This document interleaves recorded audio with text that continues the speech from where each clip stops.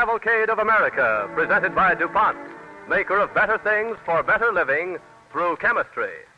Ladies and gentlemen, here is a special announcement.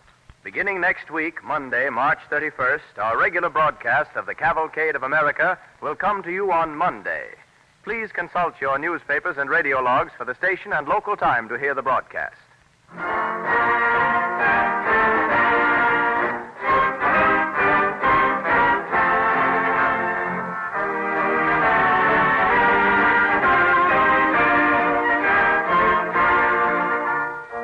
Among America's most brilliant authors is Herman Melville, whose novel Moby Dick has become a world classic. And we now bring you his story in Down to the Sea, an original radio drama written by Robert Tallman. Starring in the role of Herman Melville is William Johnstone of the Cavalcade Players. Our orchestra and the original musical score are under the direction of Don Voorhees. DuPont, maker of better things for better living through chemistry, presents William Johnstone as Herman Melville on the Cavalcade of America.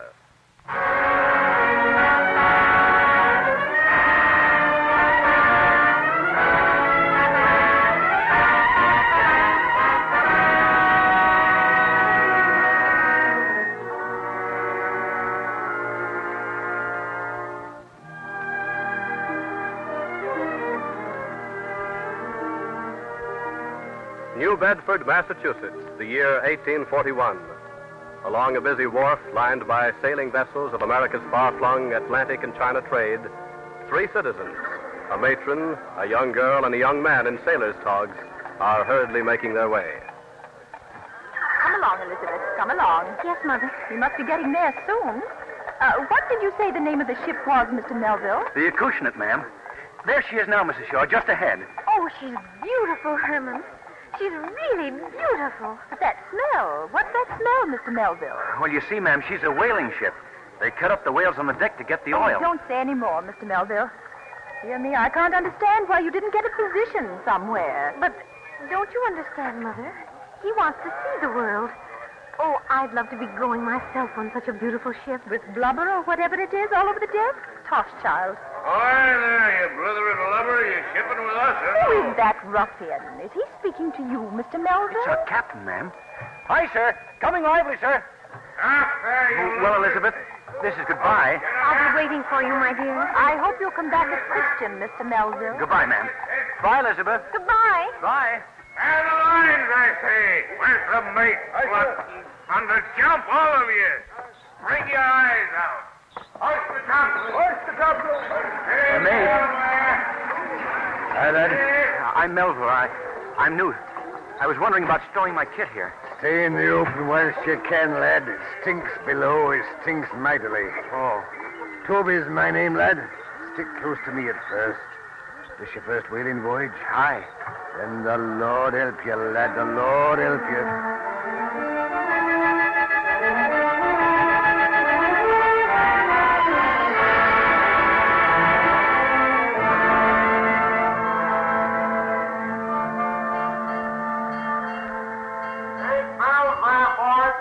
Eight bells there.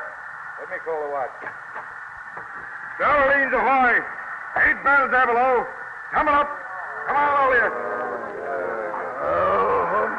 Oh, what a night for snoozing. Fat chance for that. Lights in the old Moguls' cabin.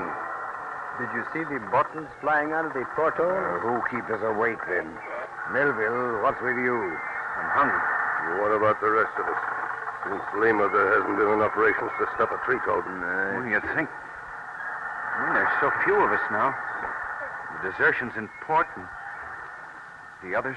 The dead ones? Yes, the dead ones.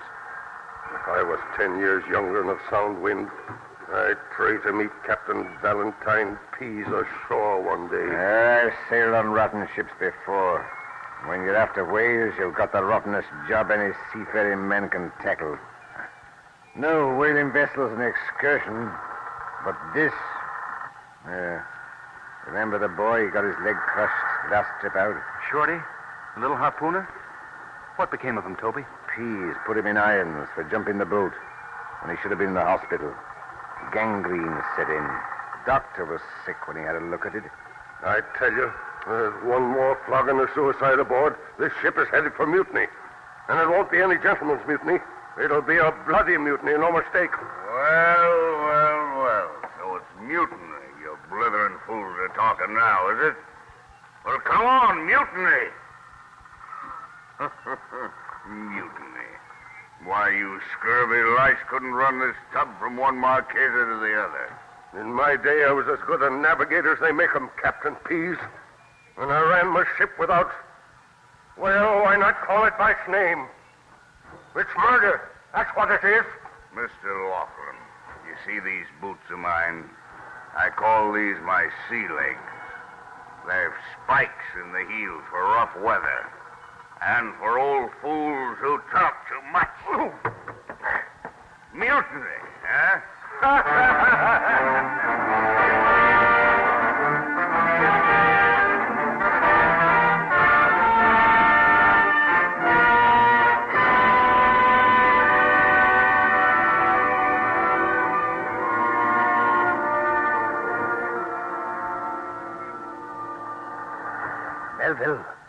Melville. Toby, what is it? Duck round here. Yeah? What's happened? The old fella. He died after the flogging. Oh. The crew's going to mutiny out of the next port. What's the next port? No port, a cannibal island. Cannibals? The ship's taboo. They won't touch us. Oh, that's comforting. Look, I've got a plan. When the ship puts in, some of the natives and the women swarm on board. That's our chance. We grab one of their canoes and row round the point to a little cove I know. It'll be easy to live on the island till another ship comes. But do you know any of their lingo? Yeah, a little. The chiefs and their families know some English from trading with the missionaries. All right, Toby. I'm with you. If we're caught, we'll be hanged, you know. I'd rather be hanged than live under the heel of Captain Pease. That's the old spirit. Oh, here comes the mate. Keep a weather eye out, sailor. Aye, mate. That I will.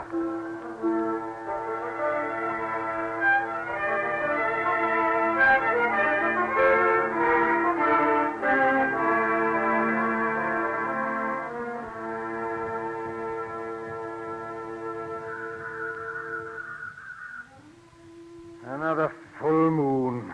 Oh, Melville. Wonder if we'd ever get off this island.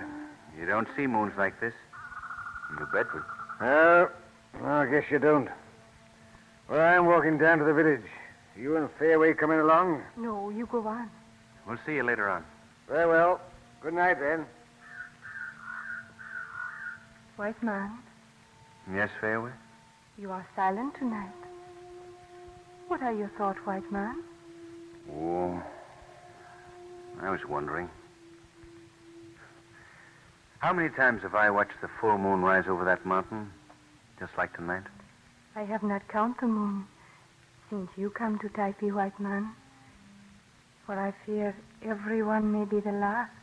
Well, you can stop worrying, Fairway. I'm not going back. Not even if a ship comes tomorrow. You do not like your own tribe across the seas, white man? I hate it. I didn't used to. But now, since I've seen this valley and the way your people live, without wars or strife of any kind, can you imagine a people who think of even their daily lives in terms of struggle? Struggle? I have not heard these words, white man. Well, it means... well, just struggle. I don't know how to explain it. Look, white man. Mr. Toby, he coming back, running. Melville, it's happened at last. Happened? What's happened, Toby? Speak up. Just heard. A ship, the Julia. Captain's friendly, needs a crew. Pack your kit, Melville. We're sailing out of here in the morning. You mean you're sailing, Toby? I'm staying here. You're mad. Well, I'm packing my kit and clearing out pronto. You better change your mind. You want to sail with him, don't you, white man? Why, leave paradise of my own free will? Not me. In Taipei, we say, he who enter paradise must first cast his heart into the abyss. That is what I did when you come among us. Now I go in search of my heart again. But I'm not leaving, I tell you. Do not talk anymore, white man. I give you my flowers for a happy voyage. Goodbye. But Fayaway. Fayaway. Melville, it's goodbye, I guess. She left me, Toby. She went away. Well, Melville, she's wiser than you are. Well, Oh. You're right, Toby. I'm going with you. Tell the master that Julia, I'll be signing on.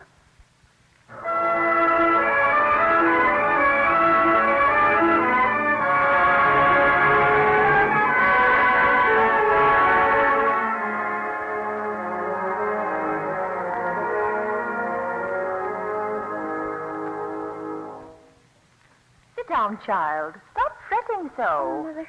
One would think you were expecting royalty instead of only Herman Melville. Mother, do you think he'll be changed much? Well, if it's done to his language what it did to your uncles, I shall leave the room. Mother, come here to the window.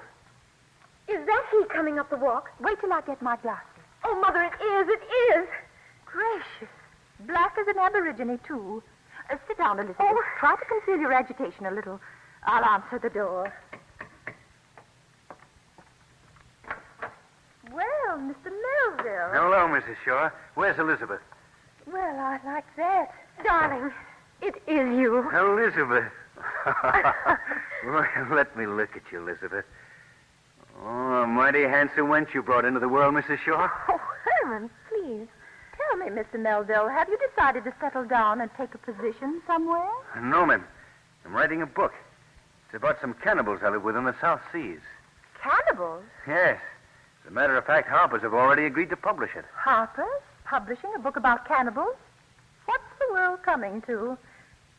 But you are right, Mr. Melville. I have in mind to write something on whaling. Then I hope you'll say something about the quality of the whale oil we're getting nowadays. The last we got in quite smoked up my best beaded lampshade. And when you think of the prices they get... Madam, you haven't got the price of a pint of whale oil. What? No. Not you nor anyone else of your kind. Because the price of a pint of whale oil is blood and agony and human lives and courage and a kind of human dignity you wouldn't understand. Mr. Melville. I shock you, do I? Well, maybe you'd like to hear about a boy of 17 with a gangrened leg, amputated without chloroform, so you can light your stuffy houses and complain because it's smoked up your best beaded lampshade. Maybe you'd like to hear about... Mr. Melville, you've said quite enough. I can't remain in the room and be insulted in this manner. Good day, Mr. Melville. Come, Elizabeth. Elizabeth. I'm not coming with you, Mother. What's that? I'm not coming with you. I'm going with Mr. Melville. If you'll have me.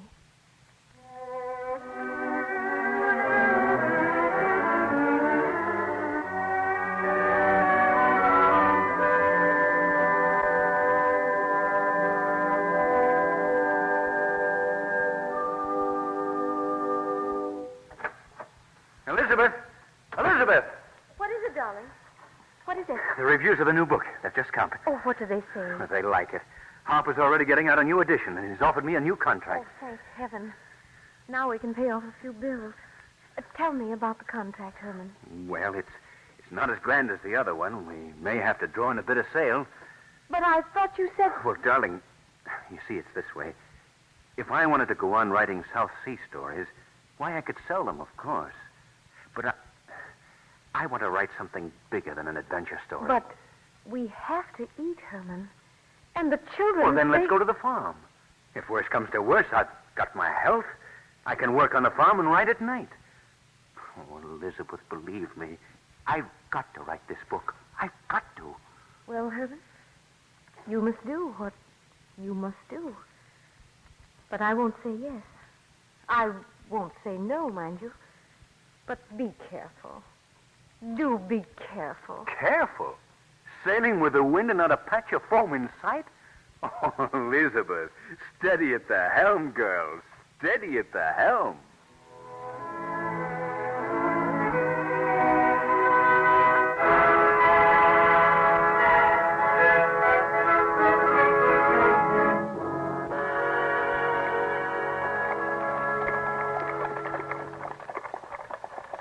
Whoa there. Whoa. Good morning, Mrs. Melville. Oh, Mr. Harper. We didn't expect you quite so soon. Well, I thought I'd never get here over these roads. People certainly have tucked yourselves away up here. Yes. I'm afraid we've done just that. Your husband about? He was over in the field there plowing. Oh, he's seen you. He's coming over the stile there. I'll leave you with him, Mr. Harper. I do wish you'd talk to him about moving back to town. His health won't stand much more of this, you know.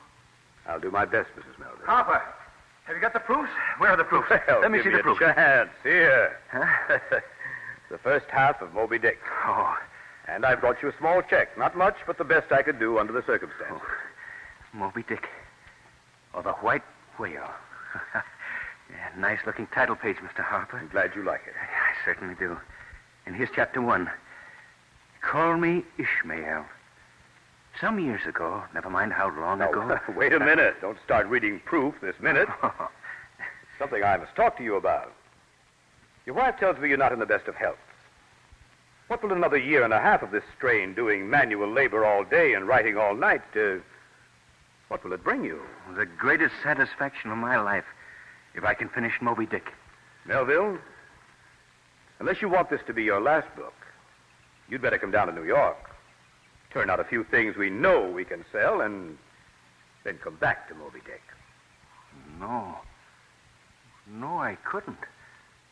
I've put everything I've got into this book. Oh, look, Mr. Harper. You don't think it won't sell? Frankly, I'm afraid it won't. It's good, but I'm afraid it will have a limited appeal. Think over what I said, Melville. I will, Mr. Harper. But my answer won't be any different. Well, I can't stop and persuade you now, because I'm due at the Hawthorns. Good luck anyway, and send those proofs along when you can. All right, Mr. Harper. Goodbye. Goodbye, sir. Well, Herman, what did he say? He wants me to stop work on Moby Dick and write another South Sea book. Will he give us an advance? I'm not going to do it. Listen, Elizabeth. This book is like a devouring spirit inside of me that I've got to release. When it's finished, I promise you I'll go back to New York and write the other things for the rest of my life. I promise. You made a promise to me when we were married, Herman Melville. When we had children, you made another promise. Not a spoken promise, but a promise to look after your family to the best of your ability. Your promises don't mean anything to me anymore.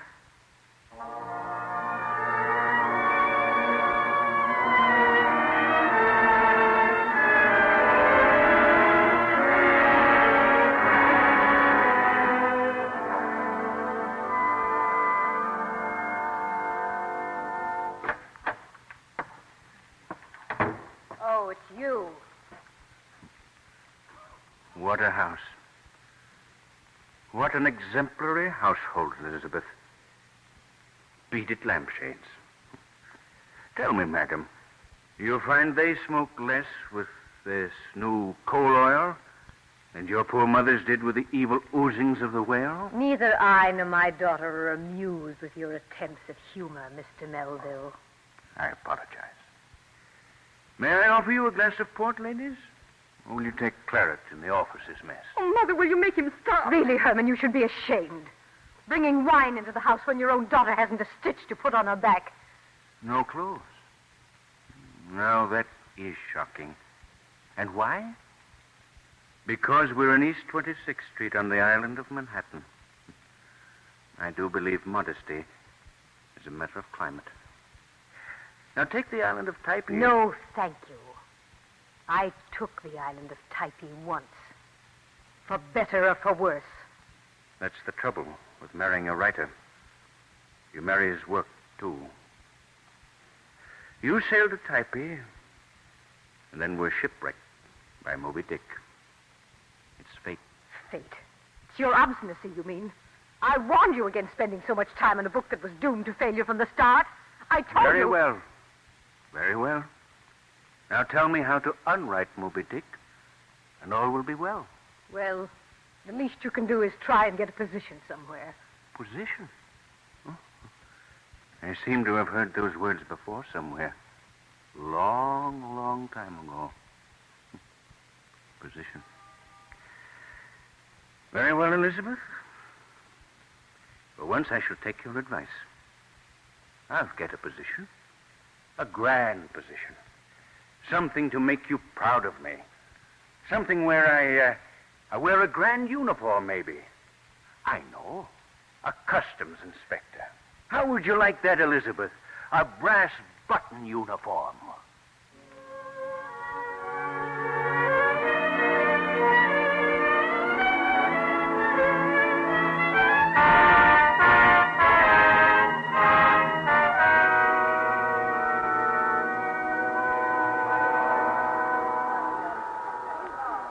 Your papers, please. I thought I had them in his pocket. I must have left them in this small box. May I look, please? Why, certainly. Yes, I'm afraid this is rather a mess. I keep all sorts of things, my own manuscripts, baggage invoices, and a few books I'm extra fond of. I'd like to have them handy. You're a writer? Yes, as a matter of fact, this is my first trip to America. I took you for a writer by the cut of your jib, lad. I took you for a seafaring man. I was once. Shipped on a whaler out of New Bedford. I'm afraid that was considerably before your time. I know about whaling, though. I'm a great fancier of your great American writer, Herman Melville. You see? Here's one of the books I was telling you about, Moby Dick. Have you ever read it? Yes. Yes, I've read it. Oh, where the deuce? Oh, here's the blasted thing. I thought you wanted to have a look over my papers. Oh, yes. Well, they seem to be all in order. Oh, thank you. By the way, I'd like to have a talk with you sometime about this whaling business. Here's my card. Russell's my name. May I ask yours, sir? Call me Ishmael. You're Herman Melville. Oh, you're not. I'm afraid so, lad. But you're one of the greatest writers in the English language. What are you doing here? Why? Hand me that book, lad. What I want to say, I've said already. And here it is. I'll read it.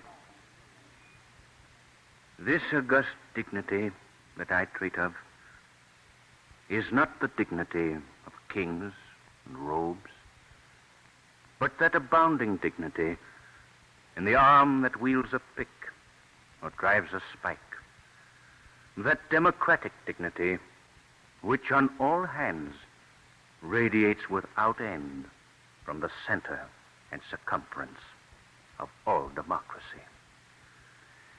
If then, to meanest mariners and renegades and castaways, I shall hereafter ascribe high qualities, though dark, weave around them tragic graces, if even the most mournful, perchance the most abased among them all, shall at times lift himself to the exalted mounts, if I shall touch that workman's arm with some ethereal light, if I shall spread a rainbow over his disastrous set of sun, then against all mortal critics, bear me out in it, thou just spirit of equality, which has spread one royal mantle of humanity over all my kind.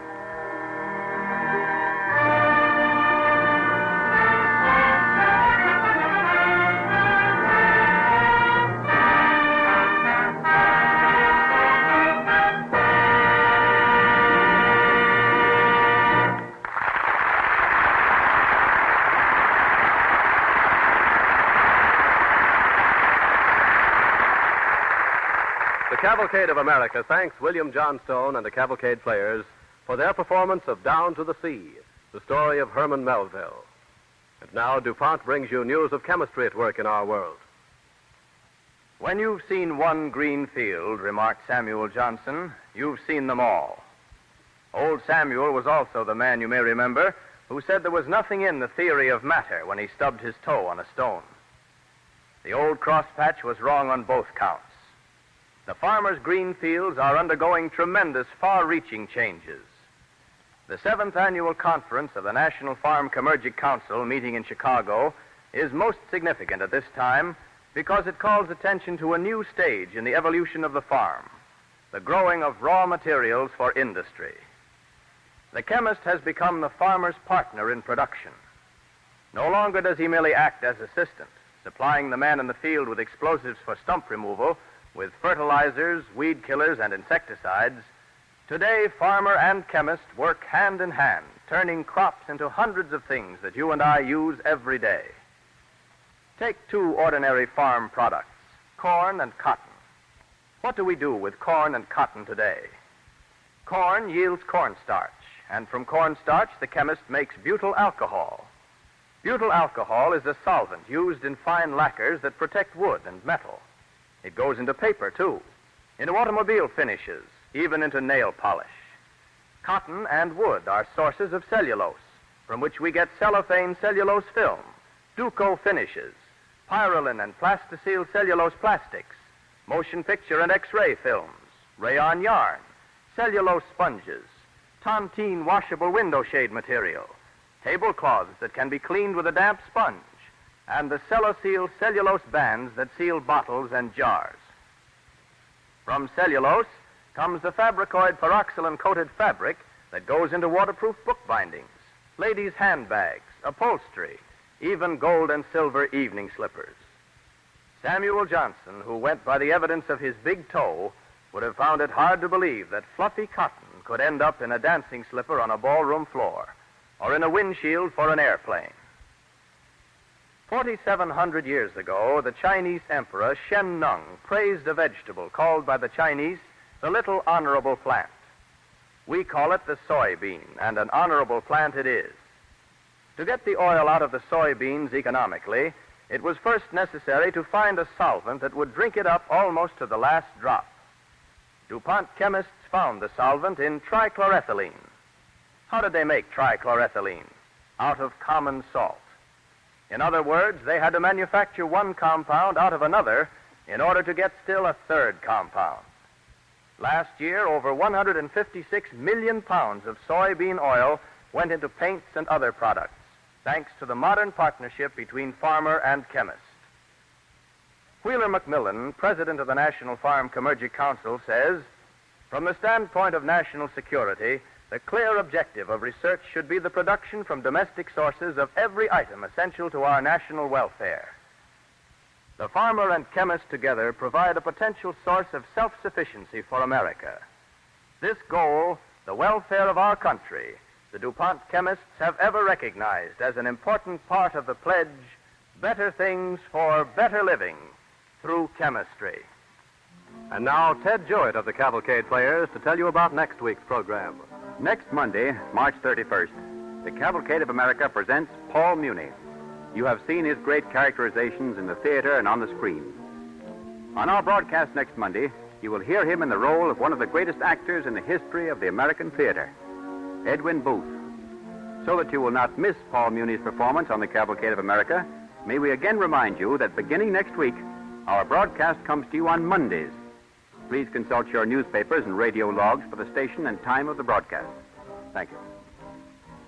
On the Cavalcade of America, your announcer is Clayton Collier, sending best wishes from DuPont.